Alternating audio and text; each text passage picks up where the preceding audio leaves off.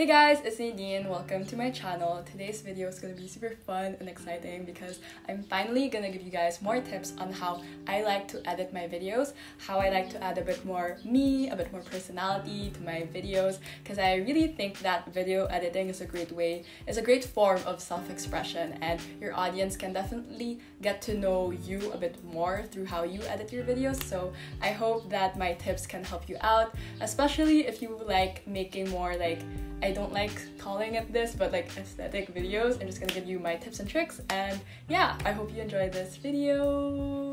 This video is sponsored by Skillshare, and I'm so excited and happy to be working with them again, and I will talk a little bit more about them at the end of this video.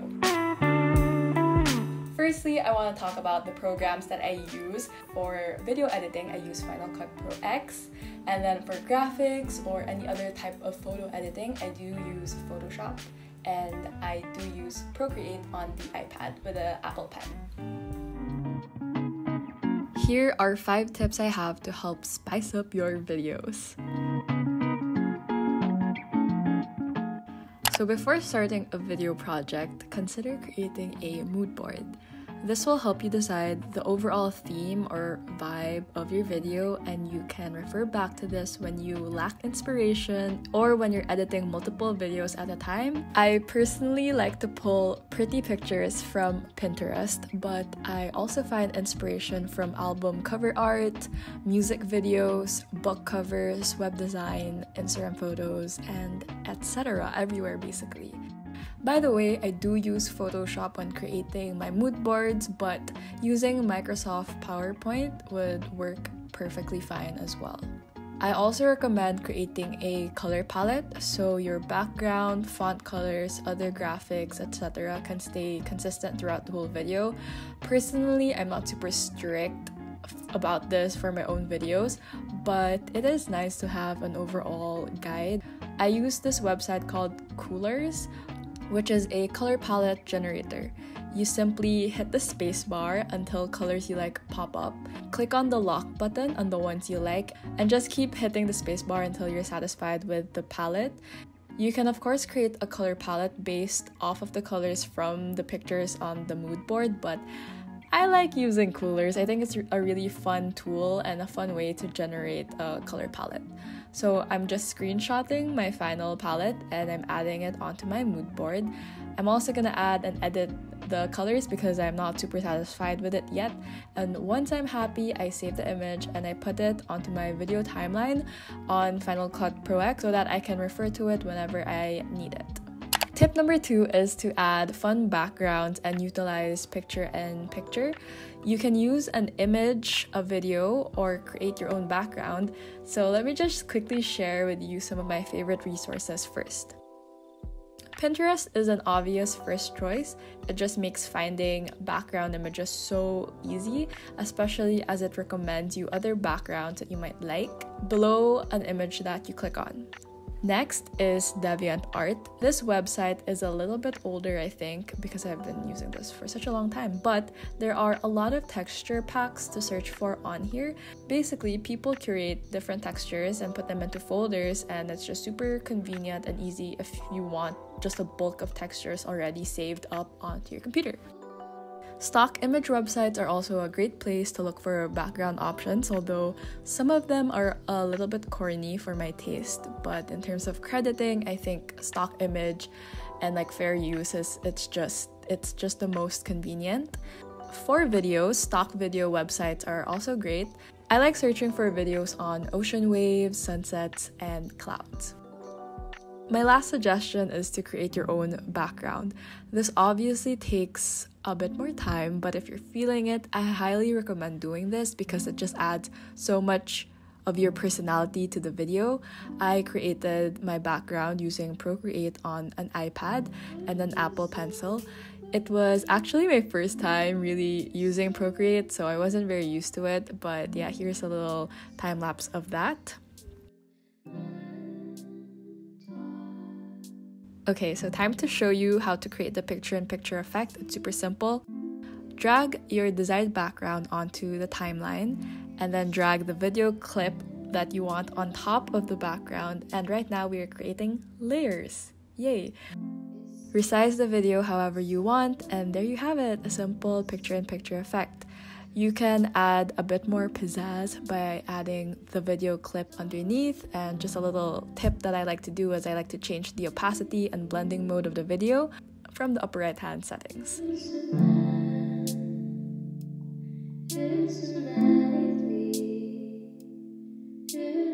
My next tip is to add elements. This is basically any PNGs, doodles, even washi tape or film borders.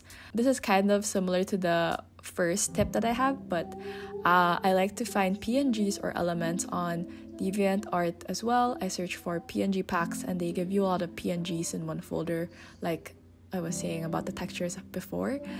So here's a sample, and you can use these images to decorate your videos. I also do look for PNGs on Pinterest, or sometimes you can also search for collage packs. Sometimes when the photo is not really a PNG, you kind of have to manually turn it into one on Photoshop. Okay, so now it's time for me to show you how to add elements to your videos. It's pretty much the same thing as the previous one. So coming from the previous example, I'm just dragging the PNG photos on top of the previous layers. So in this one, I'm just adding some star doodles at the sides. I'm creating a break in between so we can have a little bit of a blinking effect. So if you can see me play it back, there's a slight blinking effect because of the breaks I added.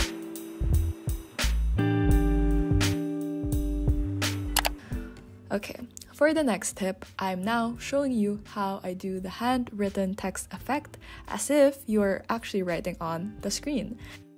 Okay, I'm pretty sure that there's a more legit way to do this, but I just screen record a video on an iPad of me writing whatever text I need against a bright green background on Procreate. Essentially, we are creating a green screen for our text. Afterwards, on my video timeline, I have the background that I want, and then I'm gonna drag the screen recording on top of it. I'll do the basic cropping of the screen recording and adjusting of the size. And when I have it the way that I want, on the Effects tab on the lower right hand side of Final Cut Pro, I'm searching for Keyer. I then drag the effect onto the screen recording, and tada, we have the effect. I guess this is like my hack on doing like an animation effect, because I really do not know how to actually do this, but this way is pretty simple and it works for me, so I hope you enjoy that. My last tip is to play with the coloring of your videos. This can definitely change the mood of your video clips. Again, I am by no means a professional editor or anything.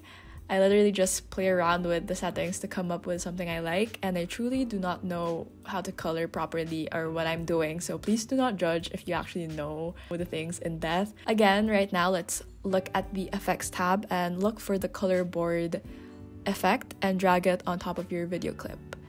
Then you'll see that there's a drop-down menu of different color correcting options. For the color board, there's the master, shadows, midtones, and highlights circles, and just play around, move the different circles to different colors that you like. I personally like a more warmer and pinky, but also sometimes green kind of image, so that's what I always kind of gravitate towards. You can also adjust the saturation and exposure of the clips. And then for the other color correcting adjuster things that I mentioned, like the wheel and the curves, I really don't know how to explain them, but just play around with them until you get the vibe that you like and just, you know, have fun with it.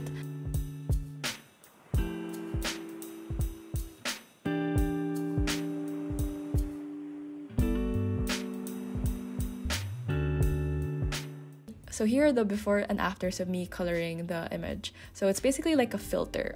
But yeah, those are my tips.